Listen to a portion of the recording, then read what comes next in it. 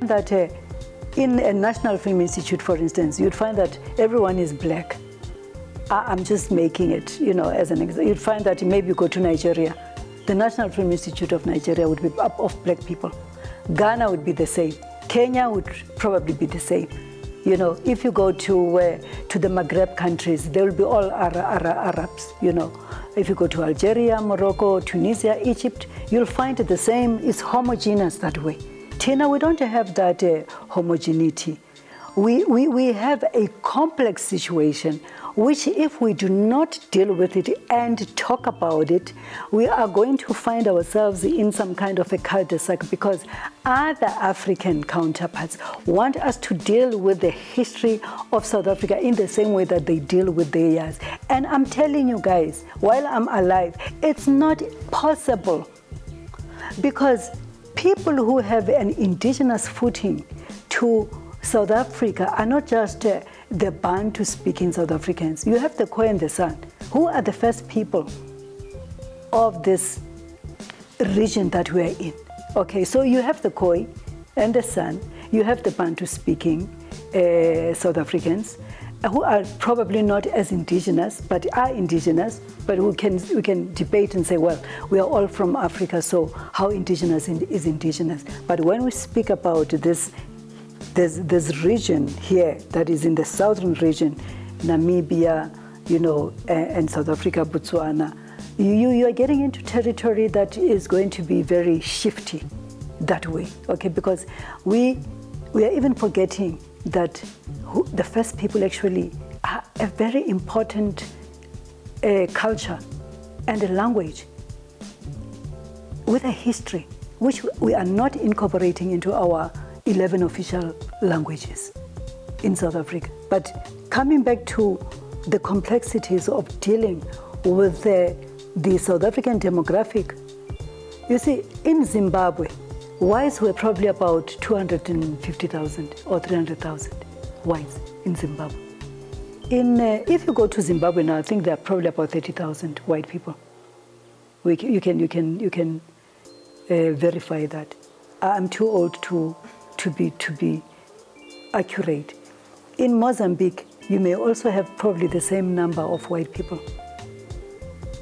In Namibia, you may have probably a little bit more, a little bit. In South Africa, you have millions of white South Africans.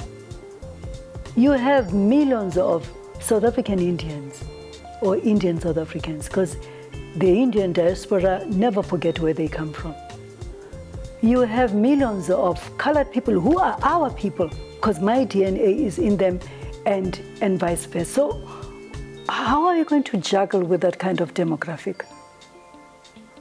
Are you going to say all the 5 minutes, just go and run into the sea, and then what happens to those that have affinities in their DNA and speak the language Afrikaans, which is now an indigenous language or a hybrid of an indigenous language?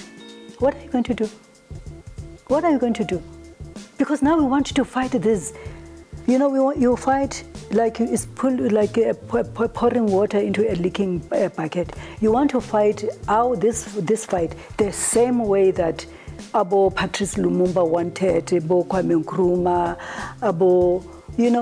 when Mandela said, let us look at this one differently, we thought he's a sellout. And we still think that he is.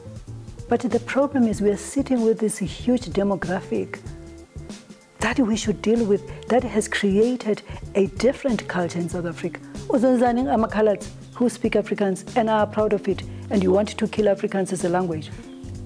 Because when we fought Tina, and I was in the 70s, I was in the streets that day in 1976. I had on the back of my school blazer, away with Afrikaans.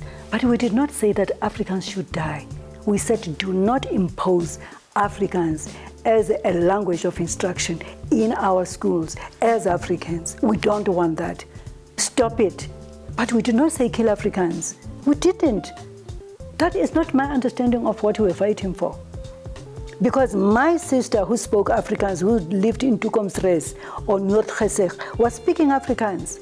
Why would I say kill Afrikaans when my own sister and brother was speaking Afrikaans and I could speak it with them in Toekomsreis and in Noord-Geseg and in El Dorado Park.